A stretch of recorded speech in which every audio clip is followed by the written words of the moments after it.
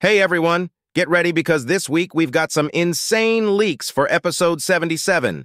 Part 3 dropped just a few days ago, and now we're counting down for that final leak from Mr. Boom himself. If you're familiar, you know he usually hits us with something big after Phase 2 leaks, and I'm already on the edge of my seat. In my last video, we broke down the release date for episode 77, Part 3, but today we're taking it a step further. We've got a spicy leaked image that could totally shape the direction of this episode's plot. And trust me, you're not going to want to miss this. But before we dive in, smash that like button and hit subscribe, because you don't want to miss any updates. Now, here's where things get interesting. There's a fan-made image floating around that I had to share. It shows a Titan cameraman, who, as we know, will likely get absolutely wrecked by the Astro Toilet troops.